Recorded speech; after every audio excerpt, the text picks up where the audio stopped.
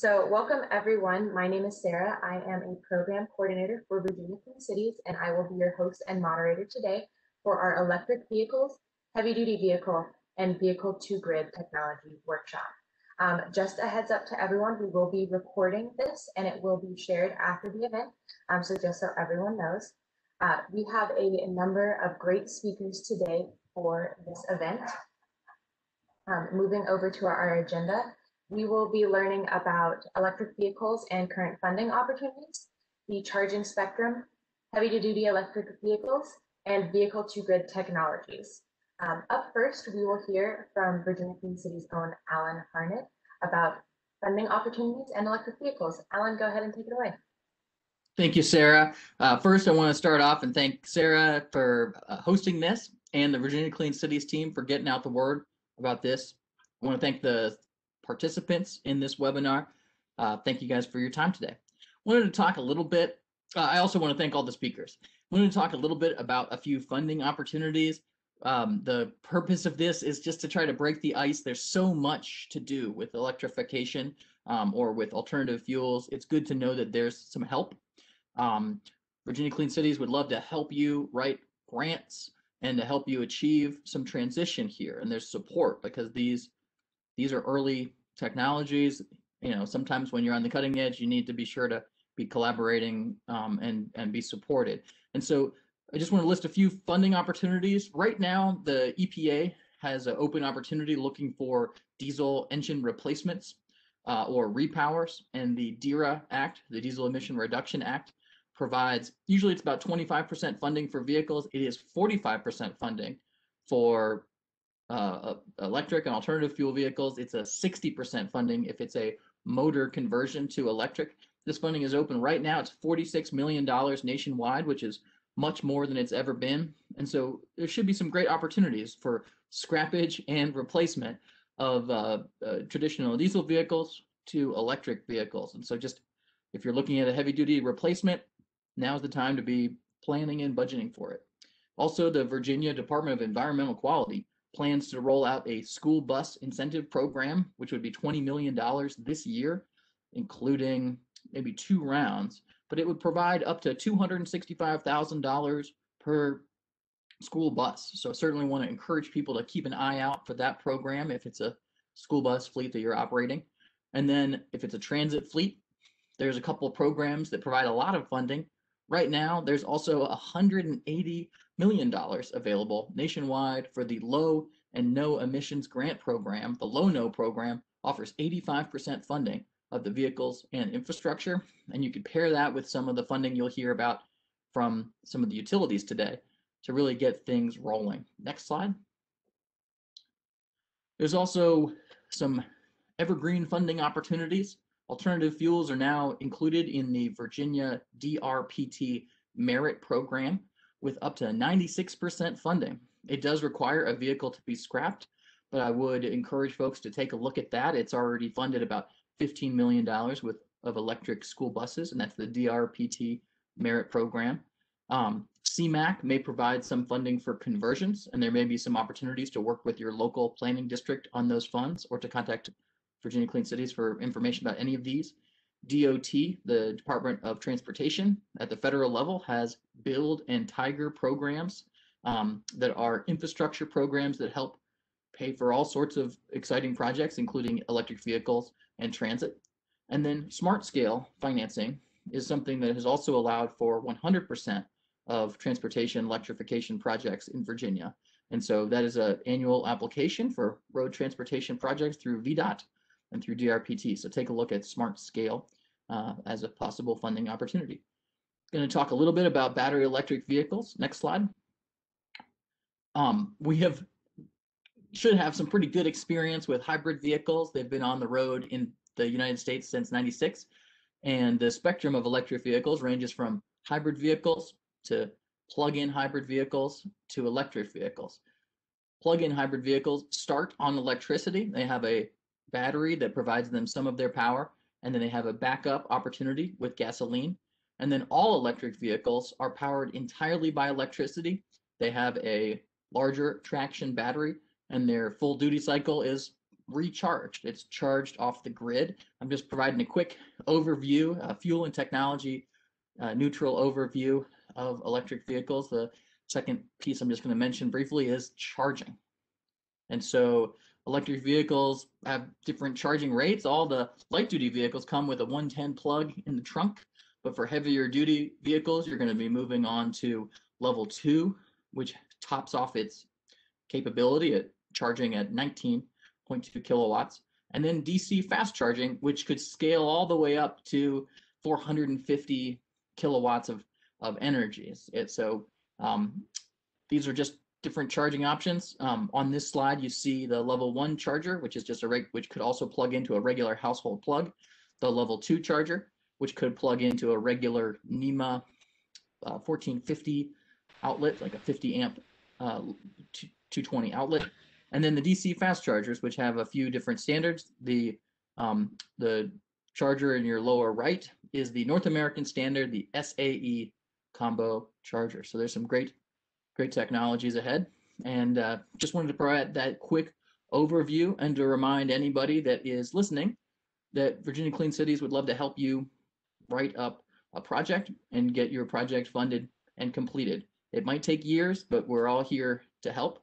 I look forward to the question and answer sections. Sarah? Thank you, Alan. And so now we will move on to the greater charging spectrum. First up, we will hear from Kate Staples of Dominion Energy, and then we will hear from Rebecca Gutierrez from Blank. Kate, go ahead and take it away. Good afternoon. Sarah, can you nod if you can hear me? Perfect. Thank you. I'm Kate Staples. I'm the manager of electrification at Dominion Energy. I'm excited to be here with you guys today. Alan gave a great overview of some of the funding opportunities and charging technologies that are out there. And the other speakers are going to talk about some of the equipment and some of the solutions for fleets and transit and heavy duty vehicles. I wanted to talk about ways that you can partner with your utility when you're thinking about charging infrastructure for your fleets or your workplaces or your heavy duty vehicles. So we start with communication. Unlike a data center or a big factory, bus depots or delivery truck sites or transit agencies may have little interaction with their utility. You know, they're not super high intensity electric users. You pay their bills or call a hotline if their lights go out, which doesn't happen very often. So they rarely think about their utility. So as they're electrifying their fleets, in a matter of months, they can go from being a customer that's had relatively small interaction with their utility and be a relatively small electricity user to having a really significant electrical load. And we know that that transition is difficult, and we want to help you make that transition. So the first thing we want to do is communicate. In talking with our customers, we know that electrifying a fleet and modifying your facility for that fleet can take time. We know you need to plan. We know you need to do upgrades and order equipment. And if you need utility upgrades, that may take time too. So if you include us in your early planning discussions, we can work together so that when your vehicles arrive, your charging infrastructure is installed and it's tested and operational. I don't know about you guys, but I have nightmares of vehicles getting delivered and the charging infrastructure not being there and available. So we fortunately haven't run into that with any of the partnerships we've done so far, which is great.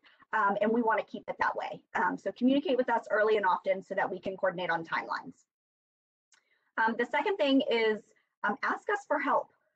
We work with a lot of customers. I talk to peer utilities every single day. And we at Dominion Energy are electrifying our fleet, our light duty and our medium duty fleet. So we have some lessons learned that we can share, or at least some war stories. And if you're experiencing challenges, let us know about them. If you need an estimate for utility upgrades, we can provide that for you. If you need a letter of support for some of the funding opportunities that Alan mentioned, we can send you one. We want to help you make this a success. So that's my third icon up here, partnership opportunities. We want to partner with our customers that are electrifying their fleets to make it a long-term success. We know that the transition takes time, and we want to be there with you every step of the way.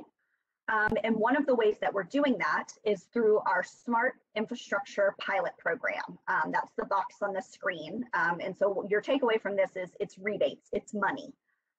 If you're installing a networked charging station, we have rebates up to about $53,000. You can do it for one charger or up to 6.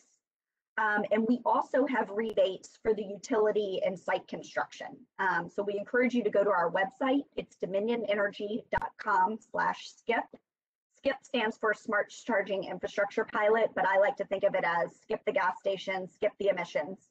So dominionenergy.com/skip, and there's all the information about this rebate program. There's also a way that you can contact us if you have questions. You can contact your key account manager, you can contact me, or the email address on that website, and we'll talk you through all the details of the program. So that's what I wanted to mention today, and I'll be here if folks have questions throughout the webinar. Thank you. Okay, and now we will hear more about charging from Rebecca Gutierrez at Blink. Take it away, Rebecca. Sure, thanks, Sarah. So it's fantastic to follow on when someone's giving money and incentives for electric vehicles and electrifying fleets. So thank you, I love that. You can go ahead and go to the next slide. I think we all pretty much know the chatter is out there. EVs are not really the future anymore. They're here. We've turned the precipice. Although this slide indicates the expected adoption for light vehicles, it's very much the same story with fleets. I'm sure you've all heard recently Biden's commitment to have the US government fleet go electric at a tune of $2 trillion. So we're very much all in at this point, from the traditional manufacturers, Ford, Volvo, Daimler, up to some new players in the electrification of heavy duty and fleet vehicles. Nikola, Rivian, Tesla is also making a semi. So the demand is very much there.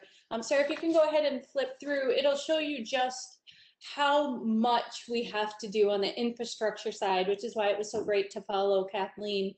The infrastructure has not caught up to the demand, and certainly that's going to continue. So what we do at Blink is actually try to bridge that gap. We work with the states that have rebates and the energy companies, utilities that are offering things, and then work with the consumers, the fleet providers, and the EV destination locations who actually want to provide the infrastructure. So what we have is both DCFC and level 2 charging infrastructure opportunities. So we did talk, or Ellen did give you a little introduction about level 1 charging is really meant to be single family home, very slow, you know, plug it into a wall out and come back a couple days.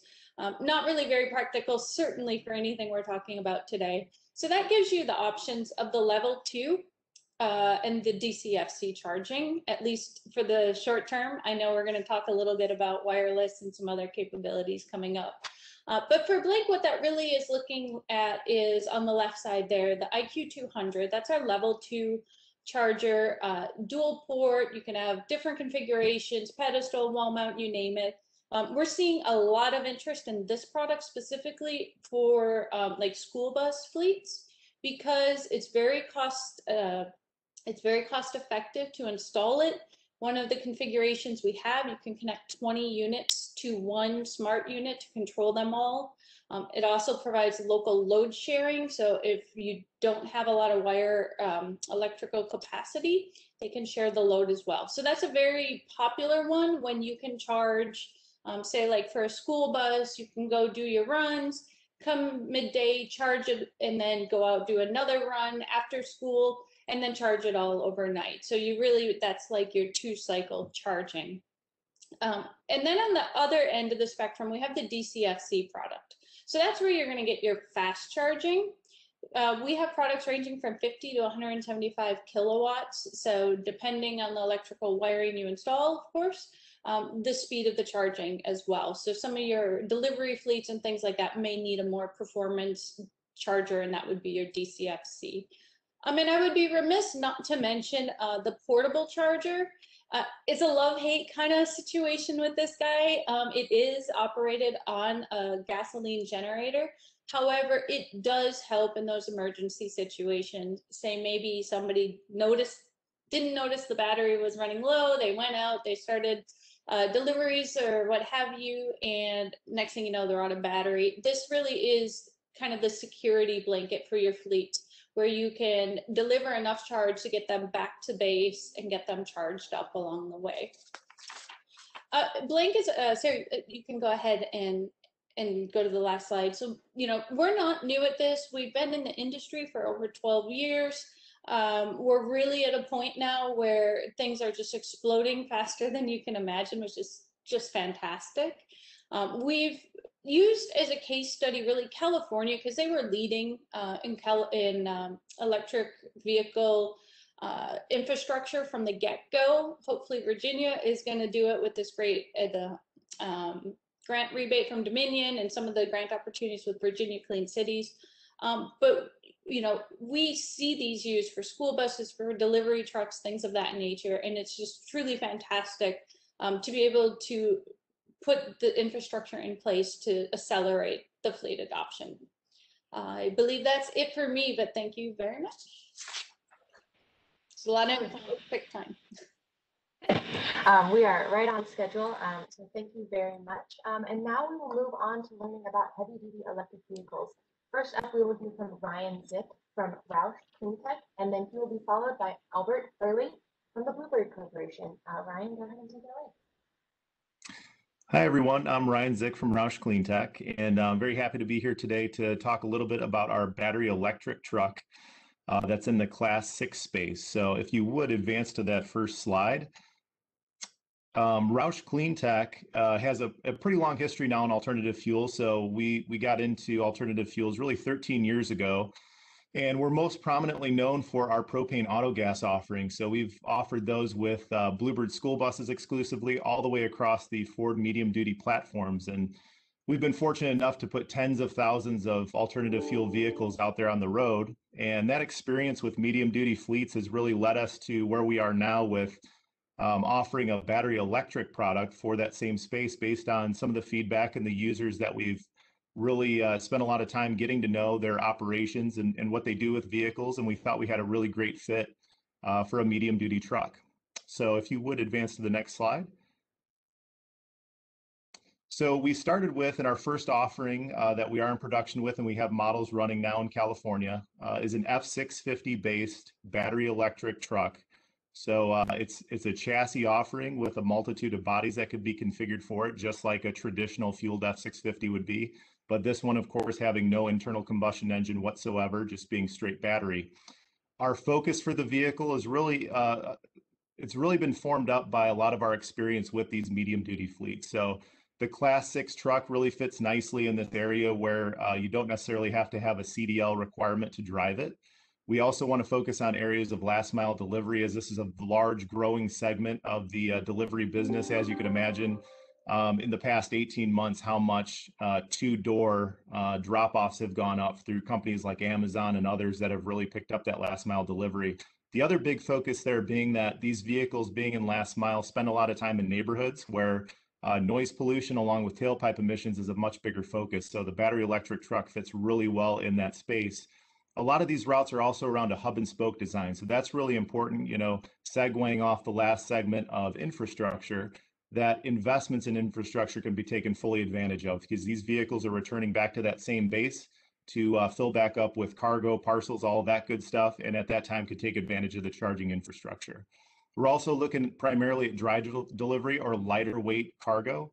The main focus behind that is obviously offsetting some of the weight that we have in consideration for the battery packs. And then also municipalities based on their needs in that application as well. And if you would advance to the next slide. So just real high level basics of our Gen 1 battery electric truck. So it does utilize level 1, as we talked about, charging, of course, but also level 2. So you can get around full charge from 0 in about 6 to 8 hours. It has 335 horsepower, but like most battery electric vehicles, tons and tons of torque. So 1,800 foot-pounds of torque. So plenty for a Class 6, 26,000 pound vehicle. Full battery electric, as I mentioned, no internal combustion engine. At max GVW, our estimated range is around 100 miles. And then that payload, so once you take off what the chassis and all of that weight is, it's about 14,500 pounds of maximum payload. So a really great fit for Class 6. You can advance, thank you. Giving you a little bit better view of what the truck looks like there. You can kind of see the X-ray looking at the behind the scenes of what comprises all the truck there. And we've got a better view too, but the chassis in general. So F650 only, as I said, 26,000 pound chassis with 14,500 available payload, around 100 miles with a top speed of 65 miles per hour. The battery capacity is 138 kilowatt hour. You can see our gradability stats there. And as I mentioned, charging of about 6 to 8 hours on level 2 at about 60 amps or 20 kilowatt. Warranty standard for the vehicle is 5 years, 60,000 miles. And if you want to advance to the next slide, I'll give you a better look at what the truck looks like and the different components on it. So as you can see, we really focused pretty heavily on trying to keep all of the electric components in the traditional fuel drivetrain and fuel package space of the vehicle. So what I mean by that is battery packs that are between the frame rail. That's where typically a transmission would be in a driveline. The reason why that's so important is because the people who use these chassis already have a body builder or body type in mind, whether it be a box truck or delivery body or that type of thing. So if we keep the electrical components in those same package areas, we're not going to limit users from being able to, get the accommodated body that they're used to operating in their fleet today. So the whole focus of that is, being able to go to an alternative fuel without having to sacrifice what you do today and really fit that vehicle right into the existing landscape that you operate in. So with that, I think that pretty much covers my piece, but thank you for the opportunity to talk about our battery electric product today. Thank you so much, Ryan. And now we will hear about electric school buses from Burleigh. Thank you, Sarah. I'm Albert Burleigh. I'm the Regional Executive Director from Bluebird. We are a bus manufacturer, been around since 1927. We do a lot of alternative powered buses. That's kind of our thing. We consider ourselves the expert. We build buses in propane and gas with the ROUSH system that Ryan just mentioned. We also do compressed natural gas. Actually, about half of what we do at our Fort Valley, Georgia factory is something other than a diesel product. And our latest alternative powered product is the electric school bus. And we'll talk a little bit about that. If you could go to the next slide. So we've been doing this for a little while. We actually were the first OEM to introduce a electric powered school bus back in 1994. 25 years ago, we introduced our first electric school bus. It was all electric. We only built it for a few years. We had the buses go into service in school districts. We also used some buses as shuttle buses during the 1996 Atlanta Summer Olympics. So like I mentioned, it was a 3-year stint. The technology certainly isn't what it is today. So some, not the same performance or range that you'd expect today. But we did learn a lot during those 3 years about electrification of school buses. Next slide. So kind of where are we today and how do we get back into electric school buses? In 2016, we were awarded a $4.9 million grant from the U.S. Department of Energy for development and commercialization of a high-powered V2G school bus. We launched that product the next year in Reno, Nevada at a trade show. And then in 2018, at the end of the year, we delivered our first electric powered school buses to customers in California. Now, jumping to today in 2021, currently we're the only school bus manufacturer to have produced and deployed electric school buses in all vehicle types, Type A, Type C, and Type D. We're the only one to offer a standard CCS1 connector, so you can do either AC level 2 or DC fast charging on our bus. You don't have to make a decision when you order the product. It will do either depending on what infrastructure you have set up at the school district. V2G capability is standard in all our EV buses. We believe that's important as schools try to offset some of those upfront costs with some additional revenue through V2G capability. And today we have over 400 electric school buses introduced into 15 states, and those to about 130 different customers have purchased our product to date. Next slide. So we offer a Type C and Type D. I also mentioned we offer Type A through our sister company, Microbird. But in big buses, we offer a Type D and Type D. I'm sorry, Type C and Type D. They both have 155 kilowatt hour battery. Our range is up to about 120 miles. We offer different body sizes and capacities. We can do up to 72 passenger in the Type C product and 84 passengers in the Type D. The range certainly is impacted by things like terrain, driver habits, and the use of heating and air conditioning. So I always like to mention that as well. Next slide. So where have we deployed these buses? Well, you can see from the blue states on this map, we sold electric buses in 15 different states, some that are very warm climates like Texas and Arizona, to very cold climates like New York, Minnesota, and North Dakota. And so they're operating in a lot of different ranges of climates and terrains. To the right of on this chart, you can see the rapid growth in EV sales. In 2018, as I mentioned, we delivered our first buses. We delivered 8 buses that year. In 2019, we delivered 58 buses. In 2020, we delivered about 200 buses. And this year, we've already surpassed 100 buses thus far. And we do expect that number to double or potentially triple before the end of the year. So that's just a quick overview of our products. Thank you very much. Appreciate it. Albert, and now we are going to take a quick moment to answer a couple of the Q&A questions that we received so far. Just a note, after we do a couple of questions, we will move on to the vehicle to grid portion of the webinar, and then we will be holding the rest of the questions at the end. So please stick around and continue to submit any questions that you have. So the first question I have is oriented towards Alleyn. The question is the deadline for FTA funding still April 12th? That is a great question. Whoever is interested in the FTA, low and no emission grant program, you can get direct assistance from either Virginia Clean Cities or some of our partners that we work with, CalSTART, VEIC, to rush in an application. And the I have not. Sometimes they extend the deadlines, especially in the event of weather events or administrative transitions. So I can't answer that right now, but we will post the low-no program onto the website when we post the an article about this event. Very much. The next question is also oriented at Alleyn, but if anyone has any feedback, they can also put in their 2 cents. So the General Assembly recently passed the Clean Air Standards sponsored by Delegate Bagley, House Bill 1965. Can you talk about how that will influence the EV market in Virginia?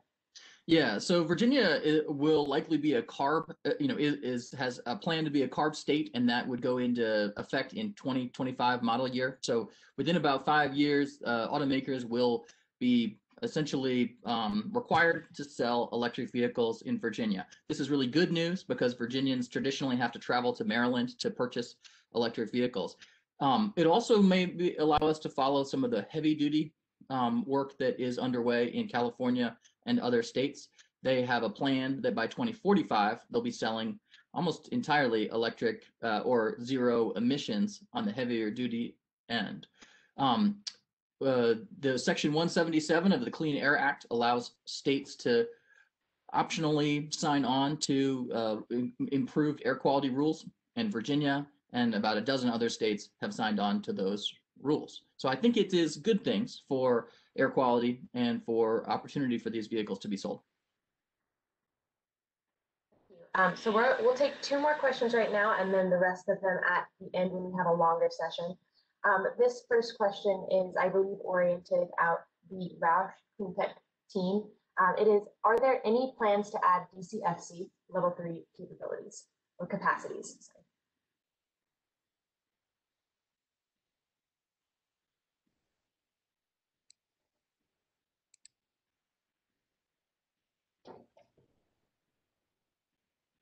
So from the from the ROUSH CleanTech truck platform, we are looking at DC fast charge for what we're going to call our Gen 2 product. So everything I presented on today was our Generation 1 product.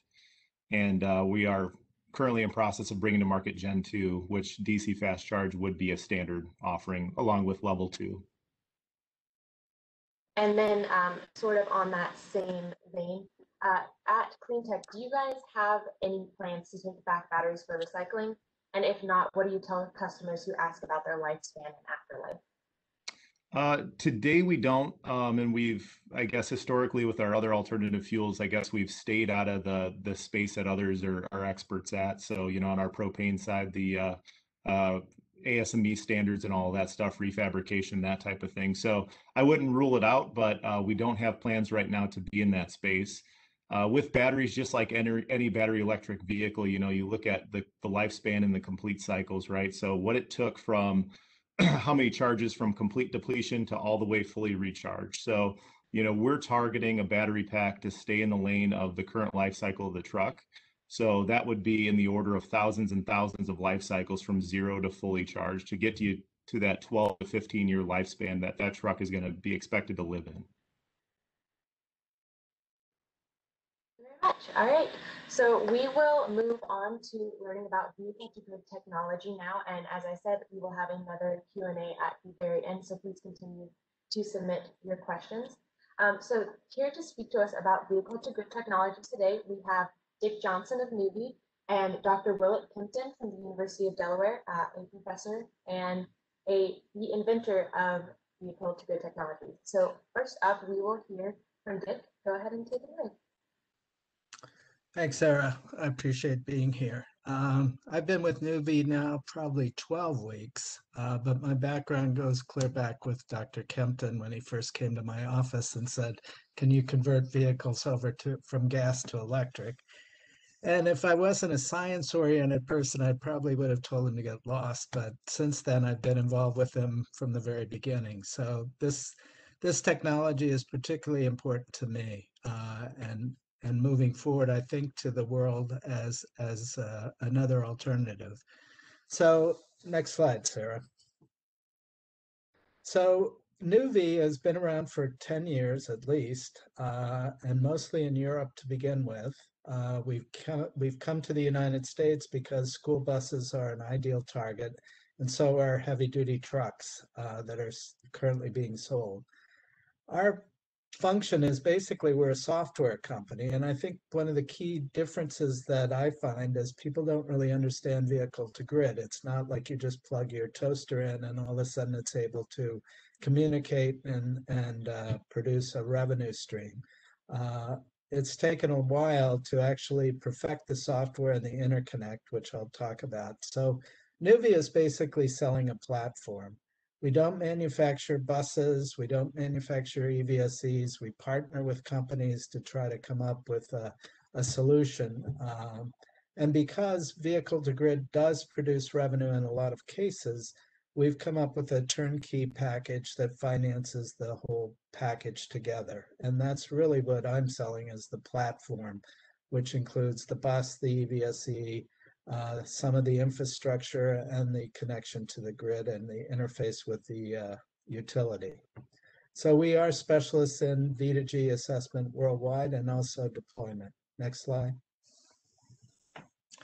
So just to give you an idea of what turnkey package we offer, we have a software program that basically allows the driver to program the vehicles and also the fleet managers so that actually they're at full capacity when the bus, in this case, needs to go out on a run. And so that's critical so that you know the level of state of charge that each of the buses is at. The other thing that we put together is basically on a DC fast charger, it has to be bidirectional, which means it has to be able to go both directions.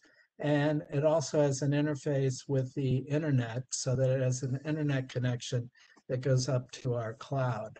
So the whole idea, no matter where you're at, you can be in the whole state of Virginia and connect through the aggregation platform and the software that we have.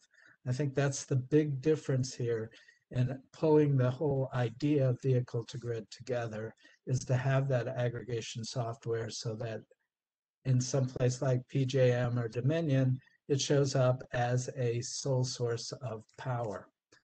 So what the aggregation software does is pull it together, and then we perform the interconnect with the utility. And there's, we can do a variety of different functions with the utility to earn some revenue. So what we've gone to school districts about, and also fleet managers, is basically we will finance the vehicle, the EVSE, up to $20,000 on the infrastructure improvements and for a 10-year period of time. And that would also include full maintenance on the vehicle and full maintenance on the EVSE. So our turnkey solution allows the person to just drive the bus and lower the cost of acquisition down to the price of what a diesel would cost. So that's really what we're doing right now, is basically approaching a lot of school districts. So if you have a grant, like we saw, we can still finance the other part. I think 45% is what's financed. We could do the other 55% as a financial package. So that's what NUVVE's up to. Now I'm going to turn it over to Dr. Kempton. Good, and now we will hear from Dr. Willett Kempton. Thanks very much, Sarah. Tell me, my audio is coming through okay? Yes. So that was a nice startup, Dick, and I appreciate that you didn't kick me out of your office when I first came by there. In the background today, just for fun, I've got one of our vehicles being converted for V2G in Dick Johnson's shop where he worked previously. So that's a little bit of history there. So next slide, please. I want to talk about V2G, what that is, and give a little bit more background on that. And then also talk about a coming charging standard, maybe available in a couple of years, but if you're building things, you might consider it something to include in an EVSE or a vehicle, heavy vehicle. So just kind of give you a sense of what we do at the University of Delaware. We do vehicle engineering, design, implementation. We implement prototypes and then see if an OEM, a truck or automobile manufacturer wants to adopt them. We also have developed charging station, which is being sold by NUVVE. We also work on standards for EV charging, very important. So we're on committees. We've also initiated several committees, both in the US and in Europe. And we work at the policy level. So there's right now 3 people in my shop working on policy. NUVVE also has a couple of people working on policy.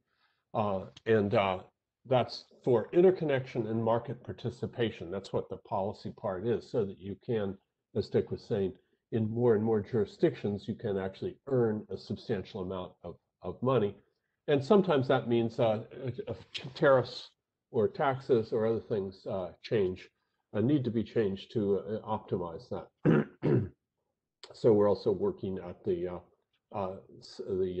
state law or tariffs, utility tariffs for that. So, what are we trying to accomplish in these? We're trying to prove out cost-effective engineering. We want to make market entry cost-effective. We don't want to do a $10,000 grid study to connect one school bus. We want to have that done in a way that's a fast-track application. Utility needs to check their distribution lines, but it doesn't necessarily need to be a 2-year study. We want to have standards that are appropriate for V2G. There's lots of standards for solar, for backfeeding from your bus depot if you've got solar on the roof, or from your home. But those don't quite fit with V2G projects. So we're working a bit on standards and rules. And then we want to work with partners so we get realistic feedback for what we're doing, and then in some cases to see commercial deployment. And I think NUVVE is a great success story of that, as Dick outlined. Next slide, please. So just to give you a sense of the team, I'm going to be talking about what we do. This is sort of the we, you know. So on the right there is NUVVE, some NUVVE staff, and also my crew. On the left, my electrical engineers. Need a person standing up in front of a legislative body and pitching a bill to complete the group, because we do have policy people there, but you don't see them in action here. But just to give you a sense. I'll talk about it, but it's not just me doing this. Next slide, please. So what are the key aspects of the vehicle to grid concept? And I'll also refer to that as grid integrated vehicles, GIV. Electric vehicles, whether it's a school bus or a car or a truck, it's got a big battery and it's got conversion equipment to move between the DC battery and the AC grid. Those are already there. And light vehicles are parked 95% of the time on average. 95% of the time, it's not going to be used for the purpose it was manufactured for.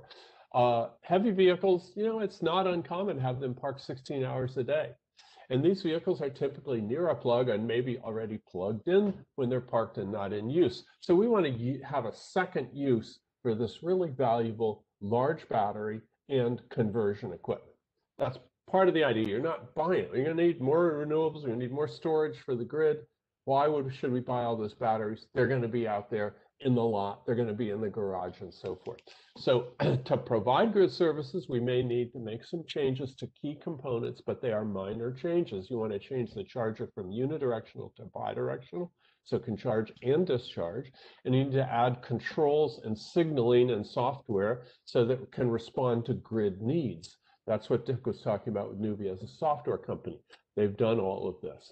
Controls, it's a little bit of hardware, maybe on the vehicle, maybe in the charging station, maybe both, and some kind of signaling so it can respond to the grid. Because it doesn't do the utility or the grid operator any good to just punch a button when you feel like it and discharge. You have to be providing power when the grid needs a bit more power, and also absorbing power when there's too much on the grid, which this happens all the time. So you also need to do aggregation. Dick mentioned this also. You can be providing the service in different locations, say within Virginia in his example. But the other reason for aggregation is you can meet all trip needs of any one individual, school bus, car, whatever, but you can also meet the aggregate need for balancing or reserves by the transmission system operator. You can meet the needs on a distribution feeder for the local distribution company, Dominion or whoever, because you have a group. You know, it doesn't matter that the one car or one school bus left when you weren't expecting, because you're aggregating a good many. All the others just provide a little bit more or absorb a little bit more. So the concept here is that electric vehicles become part of the solution for CO2, oil independence, and so forth, rather than becoming a big problem because they have emissions and so forth. Next slide. So that's a basic concept there. So how does it work? You're driving a vehicle's got a battery in it. Maybe you took a long drive, the battery's almost empty. You come to your lot or your home or whatever, you plug in, the battery's low. Next slide. What it does immediately is charge up the battery. Not necessarily all the way. We may want to go to an intermediate level. So you don't start doing services right away. You don't start doing services until the battery reaches a level that the user may specify or the smart software may figure out. Usually they need to have at least 50 miles on this vehicle or whatever. So it goes up at least part way. Next slide. Now from this point, you can start providing grid services to the grid, seen on the left here, or maybe to the building that you've got a meter on. So maybe it's a school building with a lot behind, and maybe it's a peak time of day, and so you're going to discharge the vehicles for a couple of hours. They're not going to have to travel for a while, let's say. The system knows I've got a peak. I don't want to have this high charge for electricity in my building. I'm going to discharge now, or maybe I'll discharge several vehicles, but others may drive soon, so I won't discharge them. So that can either be on the grid side or the building side. Next slide. Then you're ready to drive. Maybe it's a longer trip than usual. Maybe the system says, hey, stop doing grid services. I want to just charge you now for the next hour or two. But at the time the vehicle needs to be ready to drive, the system will ensure there's enough charge for that. And as those of you who drive electric vehicles know, rarely do you need the battery to be full at the time that you take off. Sometimes you do for a trip or whatever, but most of the time, something like shown in this graphic where the battery is 2/3 full is plenty. And those of you who've studied battery wear know this system actually causes less wear on the battery because you're not filling it up all the time. Every time you plug it in, you're not filling it all the way up. Okay, next slide, thank you. So just to summarize, you plug in, maybe you're nearly empty from a trip. First it charges. Step 3, you can do grid services for a while. Step 4, you're ready to drive maybe already, or maybe it takes you off the grid services for a while just to charge at the end. So that's the overall concept of V2G. Next slide, please. So just to I'm not going to go through all of this, but there's 3 types of services. Behind the meter, I would describe that as reducing your peak charge and other things. Distribution utility is the middle one there, and the regional transmission operator, in the case of Virginia, that's PJM. They have different values, and you want to pick what your vehicle's capable of and what you want to do, as a customer, the fleet manager, and then what's the potential revenue. So just if you could do 2 more clicks there, we'll get 2 more arrows. I'm not going to go into all the details here, but this is the kind of thing. A fleet manager probably doesn't want to figure all this out. This is part of what NUVVE does, which Dick described the package, but behind the scenes, behind the computers, there are people who are figuring out what's the best market, how can they make money by doing this in a way to never compromise the driving function of the vehicle, which is always first priority, and yet maximize the revenue. So next slide. Just to give a sense, some of the operations here, these are NUVVE operations, say on the middle top, that's the Denmark Energinet DK is the grid operator there. Those vehicles earn about 1,600 euro per year, just at 10 kilowatts, plugged in when they're not being in use. That's actually a utility fleet, water and gas utility. They have a full day of use, 8 hours, and then 16 hours off duty and weekends. You don't have to be available all the time to make money. At 1,600 euros, about $1,800 per year per vehicle. So, depending on the business, the deal with NUVVE, maybe the fleet operator keeps part of that, or maybe that's used to pay for the charging stations maintenance and so forth, like the package that Dick described. But it's a significant amount of revenue. The upper left is cars. In fact, that's one that I think Dick retrofitted actually for the University of Delaware. And in PJM, which of course is also where Virginia is, we can earn 1,200 per EV per year for about a 16 kilowatt charging system. These are all bidirectional. And then on the right, we're testing 3-phase charging standards. I'll talk about that a little bit more. That's at the National Renewable Energy Lab in Golden. And the bottom, it's a commercial UK fleet. This is in London. And you get a sense, these are DC chargers. I believe they're about 10 kilowatts or 20 maybe. And you can get a sense of what a fleet garage looks like for V2G. It's really not that different from an electric fleet garage anyway. So these are just some examples. There are many more. Next slide, please. So we want to improve the economics, and we're an R&D operation. So the things that we've done, NUVVE's improved, and now our commercial products. So what's the next step for us, to go further with V2G? So we want to earn higher revenue, which is bidirectional, and there's some other things too. I'm not going to get into the technical details, but we want to earn higher revenue. That also means more market access. I guess that's the lattermost one here. We want higher power per car, also because that gives us higher revenue. So I mentioned 10 and 20, 16 kilowatts. The buses that Dick described are 50 kilowatts. It's more or less linear in terms of revenue. So if you've got a 10 kilowatt car versus a 50 kilowatt bus, that bus, all other things being equal, is earning 5 times as much from V2G. So, you know, there's an all other things being equal issue, but higher power is more revenue. And of course, we all know from, you know, speccing electric vehicles, higher power also means a faster charge. So that's one reason you see DC chargers. The other thing we'd like to do, and this is an active area of research right now, is have an onboard charger, which is referred to as an AC charger. But what that really means is you move the AC to DC conversion from the big box on the curb into the vehicle. So that lowers the capital cost. So that's a little more involved because it, you know, might be half the cost. So that's worth doing, but it's a little more involved. It means changes on the vehicle. It means a little bit different charger and maybe a bigger charger. So we need regulations to demonstrate that that's going to be possible in many, many jurisdictions. Right now it's possible in some jurisdictions and it's an impediment in others. Whereas DC charging, more or less, you just use the UL standard that was designed for solar inverters, and you're able to start doing V2G.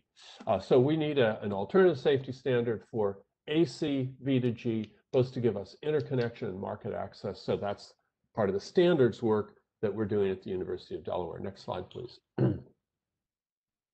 So current and upcoming technologies, I sort of said this before, so I'll be quick.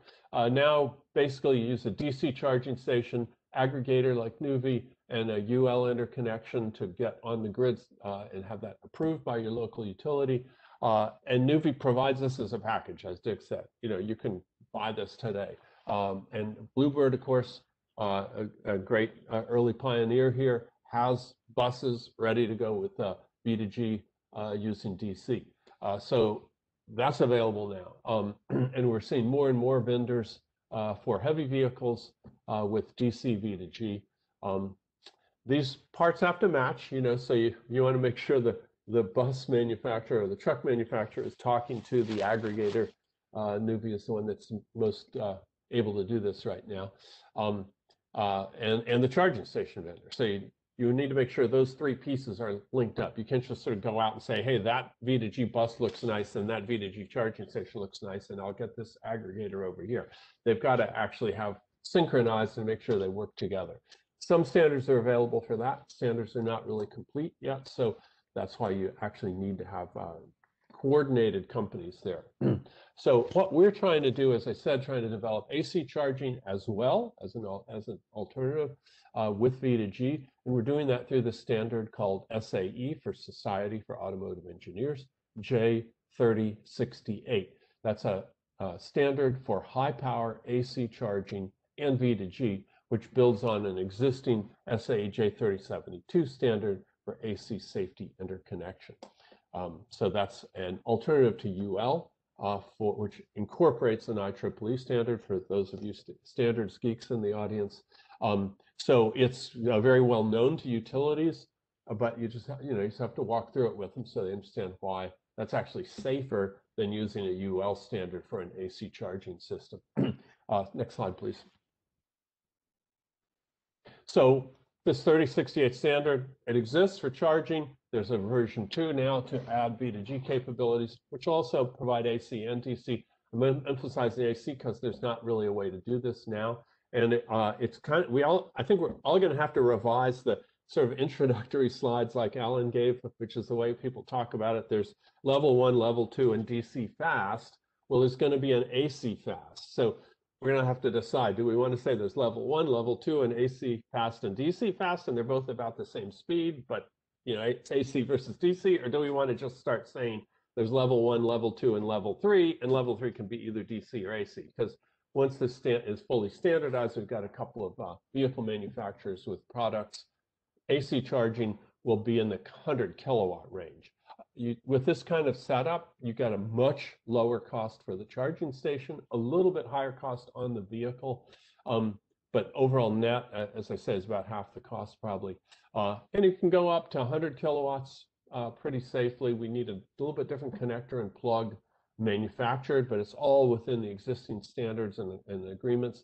To do a 200 or 300 kilowatt with this probably is not going to work. So there's still a role for DC. It's better known. There's more products today.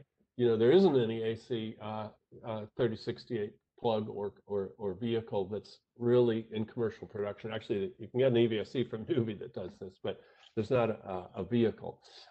So, it's not something you can get right away, but I think we're probably talking in the 2 to 3 year time frame here, depending on what the heavy duty manufacturers want to do. That's what the plug looks like, and if those of you who looked at the European standards, Europeans would call that a Type 2 connector. So we're not trying to create a new connector, which is a huge barrier to anything. Use an existing connector, the same suppliers provide it. They're like, hey, yeah, we haven't had any orders from the US from this. We've been selling them all in Europe. Okay, fine. Just use a different shipping address. So it's already there. It's tested. There's standards for it, and it is 3-phase, which allows you to put a lot more power through it. So next slide, please. So just to take, there is actually an existing EVSE that does this. It's about the size and shape and weight of a level 2, but instead of having a 19 or 20 kilowatt, which is nice, you can do 50 and, in the near future, 100 kilowatts through this kind of a unit, which is, you can easily sell these for $4,000 or $5,000. So that's pretty good for a 50 kilowatt charging station. Again, you need some changes on the vehicle.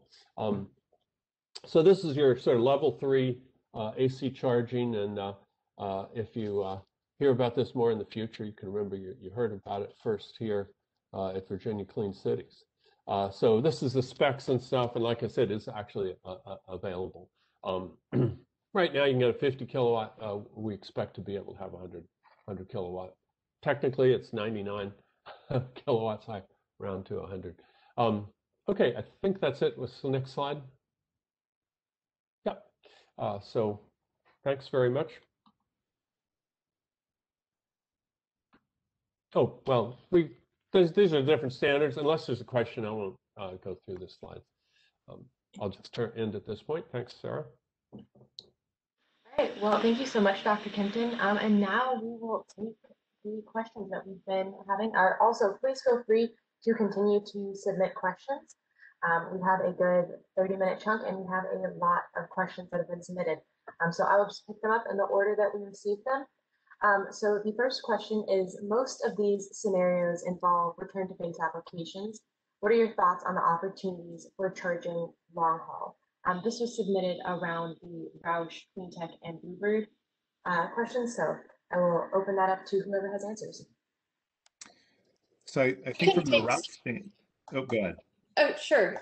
Just from the charging infrastructure side of things, the various states and entities connecting them are actually looking at electrifying main corridors across the United States. And a lot of that electrification is with DCFC charging for those long haul routes. Currently, there's Michigan to Montana is it's under grant to be electrified. Here in Florida, the Florida Turnpike just did something as well. So you're seeing an awful lot of assistance and grant opportunities to electrify those corridors just for that reason, so that long haulers can get in, get their charge quickly, and then be on their way. From the vehicle side, speaking to our medium duty product, we wouldn't be there today with the product that we're offering, but as we expand and look at different platforms, more capacity to put on additional kilowatt hours, we potentially could get to a point where we could expand from just that. As I mentioned, hub and spoke is our main focus now, but as we look at future generations of products, that's going to absolutely be something that we're going to take a look at. But today, I guess for what we're talking about, what's available today, it is focused around the hub and spoke design and return to base charging. And I would chime in, while Virginia has hundreds of electric vehicle chargers, very few of them are capable of fast and queuable. So like a heavy duty vehicle could be behind another heavy duty vehicle or could queue through the lot. And so as we do more infrastructure, there will be more robust stations, entirely new breed of faster charging, larger capacity fueling station for the medium and heavy duty vehicles. Imagine they just take up a little more space in that parking lot than a sedan or a passenger vehicle. So the next question that we got is related to retiring vehicles and batteries again. Is the industry ready to be capable of recovering and recycling the lithium ion from trucks being retired? Is the supply chain for lithium ion a concern? They hear that it is mainly a Chinese dominated supply at this time.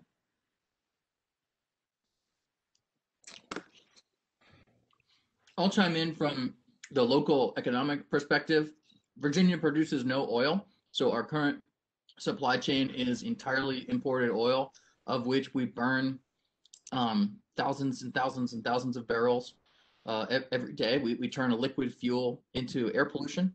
Lithium ion is a salt that can be reused many times before the vehicle batteries go into another reuse cycle. So it's actually much more balanced environmentally than people may think, especially when you consider the alternative, which is to take a liquid out of the ground and process it into air pollution. So that's like a quick and short of it. North Carolina has a phenomenal amount of lithium. If we chose to go for it, we could. But lithium is a resource from all over the nation, and I'm talking into a computer that also has a lithium battery. So we've been doing all sorts of lithium work in the United States. You're muted, Dr. Kempton.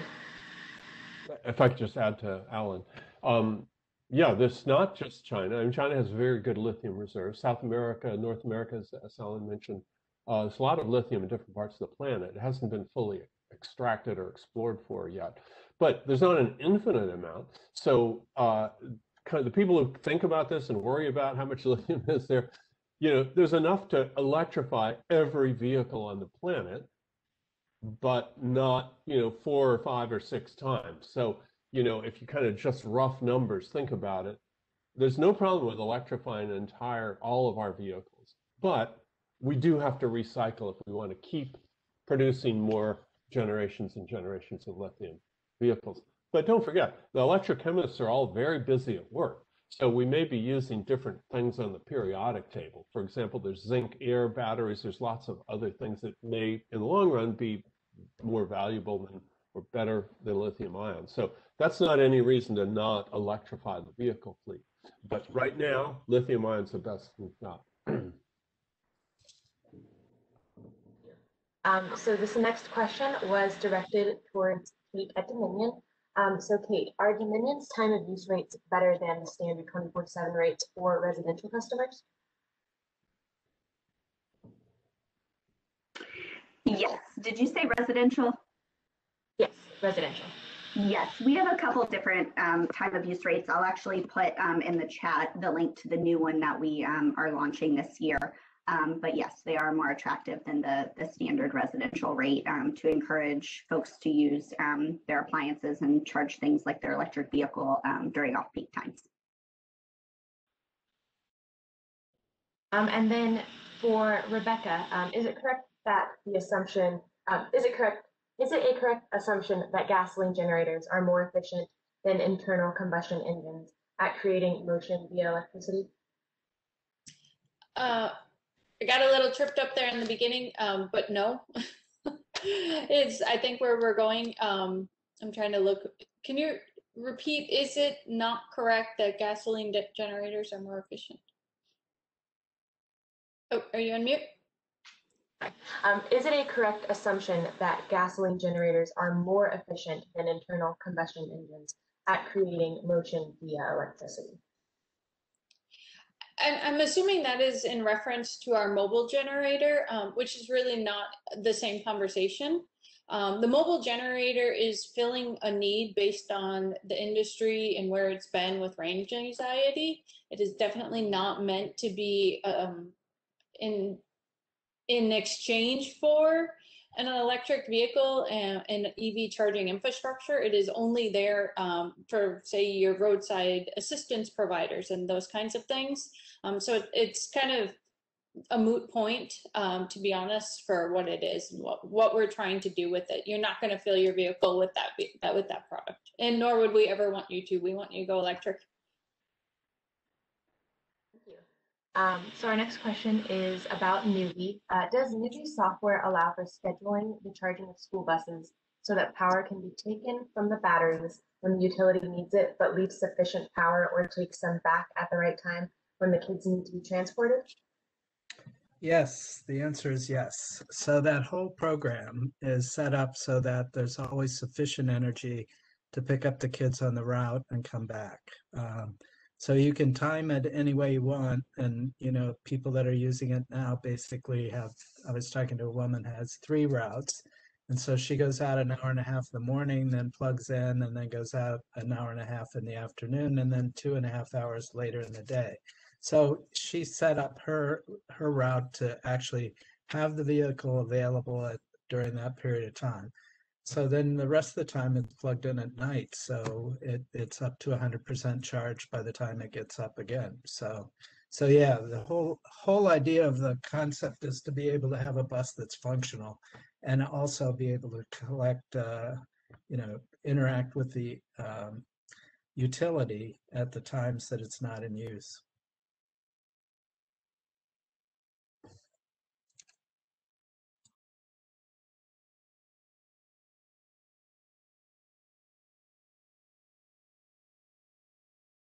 I thought I clicked it, but I guess I hadn't. All right, thank you. So now a question for Dr. Kempton. How do you see the SAE J3068 and the IEC 15118-20 standards evolving and coexisting? Well, generally, I mean, either one can be used for either AC or DC, but sort of just by convention and which companies have been doing what, I'd say 15118 is generally going to be used for DC charging control, and 3068 is going to be used for AC charging control. There's advantages to each. That's probably more than we need to talk about, but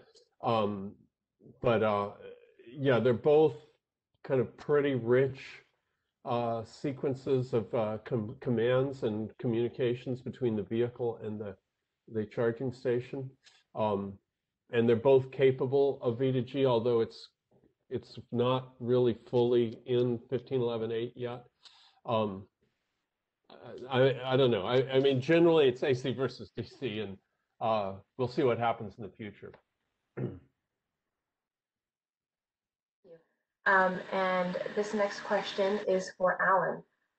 Is there any legislative actions on the horizon to implement financial incentive programs along the lines of what we have in California? Examples are CORE/HVIP or IB/Carl Moyer, or even developing an LCFS credit program.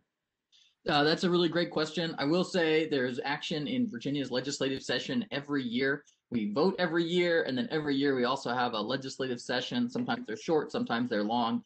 This year, there actually was a legislative action to enable a light-duty electric vehicle incentive. And I say light-duty just because it's not like $200,000. It's like $2,000, which is a meaningful amount, but it will not move the needle on equipment that needs a much larger incentive. So there will be future work, like in California, for a heavy-duty incentive, or like in Maryland, where they have a similar the program that was just mentioned for the California version. Virginia will be making all of the heavy duty vehicles that Volvo will be electrifying. And so when Volvo, which is doing its lights pilot program in California, they selected those vehicles because there was assistance from the state of California in getting those vehicles out. So they might be making them in Dublin, Virginia, but then they're testing them out in the states that have the incentives to clean up that piece. So there probably will need to be work. There'll need to be other opportunities. Right now, there isn't much action on a low carbon fuel standard for Virginia, but there is a multiple state group that's working on essentially beginning to cap the carbon on fuels. It's a project called the Transportation Climate Initiative, TCI, and that's under review in a number of different states. Our peers in Washington, D.C. just joined onto that activity, as well as like Connecticut and a few other states in the Northeast. And so that's the quick piece of it. There's just a ton of federal resources. So Virginia, with the exception of this EV credit, we've always depended on federal resources or things like the settlement resources from diesel emissions. And so there is funding out there for pilot stage and other work. Hopefully there'll be balanced resources ahead. And this next question is again oriented at NUVVE. Is NUVVE participating in the PJM energy market? If not, how will revenue be generated to offset capital costs of electric school buses and chargers? And then there will be a follow-up after that. I should let Willett answer that because that's the first people we went after was PJM. So yes, they are participants and they do understand the technology. Maybe you want to add to that, Willett? Well, sure, yeah. And so there's some cars like the one you see in the background here in the shop, burgundy car that you saw, and also stationary batteries. Those are all participating in the PJM market right now through NUVVE. So that's kind of ongoing, helping keep the lights on, outbidding the natural gas generators for the services that we provide, which is a balancing service called regulation. So yeah, continuously working. I'm not sure exactly the kind of status of the state laws in Virginia and how that's all done. There's many different aspects of it. I don't know, Dick, if there's something right now participating in Virginia, but NUVVE is definitely continuously currently participating in the PJM market and making money doing that. Right. Yeah. We have nothing going right now, but hope to in the future. And I could chime in. There are some things going on in Virginia, and I sort of skipped this slide, but in Danville, Virginia, we've got an electric vehicle using a vehicle-to-grid PJM connection software through Fermata, which is a Virginia company. And so just look at this beautiful finance vehicle from Danville, Virginia. And then also last week, Roanoke, which is not Roanoke, Virginia, but Roanoke, North Carolina, also online, a similar Nissan Leaf-based vehicle-to-grid fund. And so I just wanted to share this since it was a timely clip. Fermata is a Virginia company out of Charlottesville, and obviously working in places like Danville and places called Roanoke. We've got this stuff happening here at home. Yeah. And then following up on that, could you walk us through the 10-year finance model with schools, what that might look like?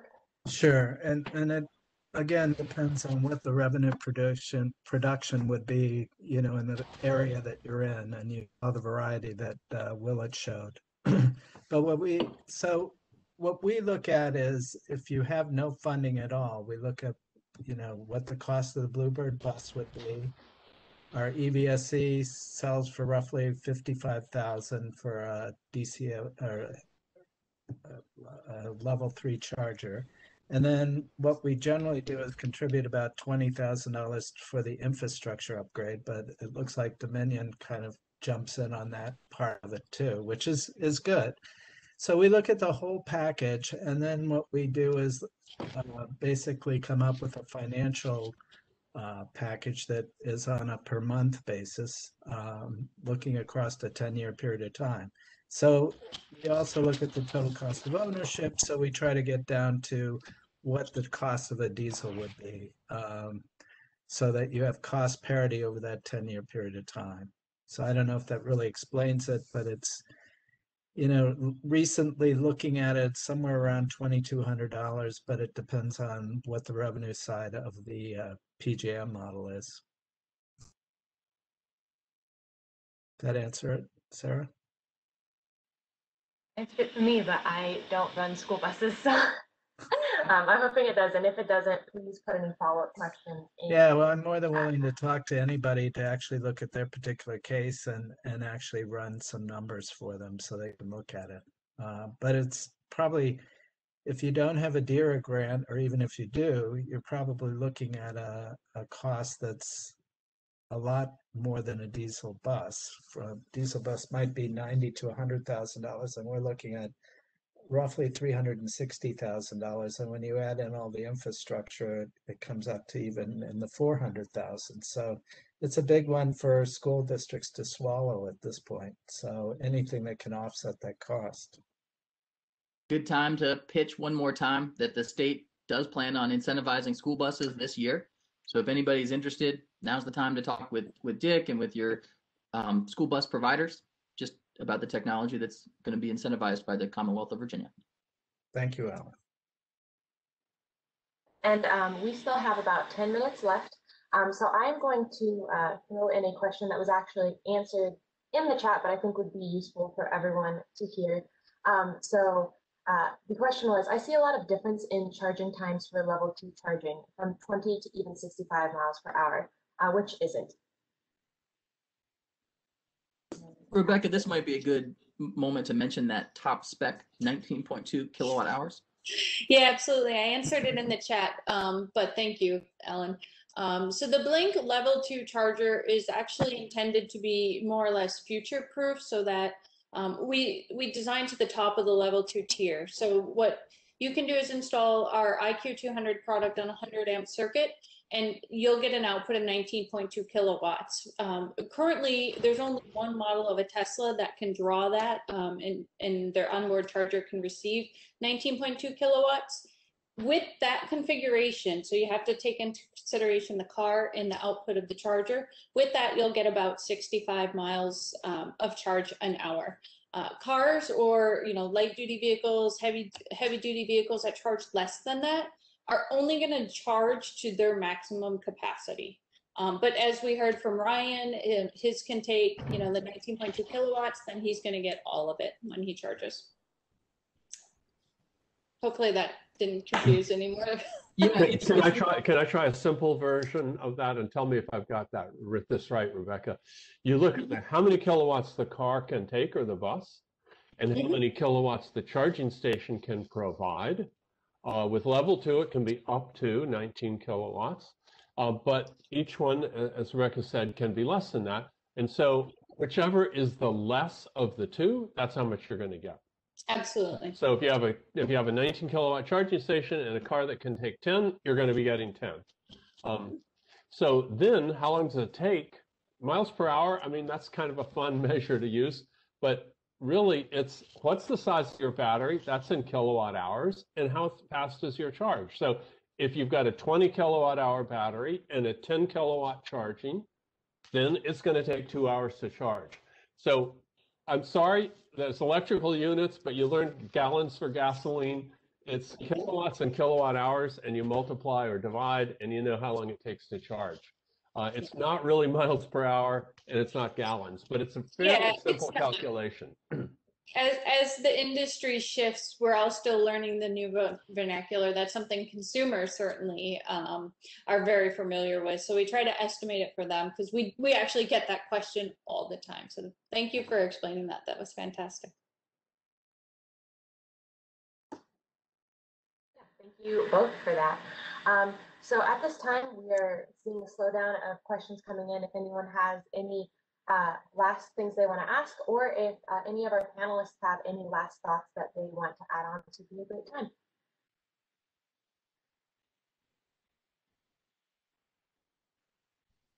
I want to say thank you to our moderator and thank you to everybody in the audience who stuck with us and stuck through your questions. This is fantastic.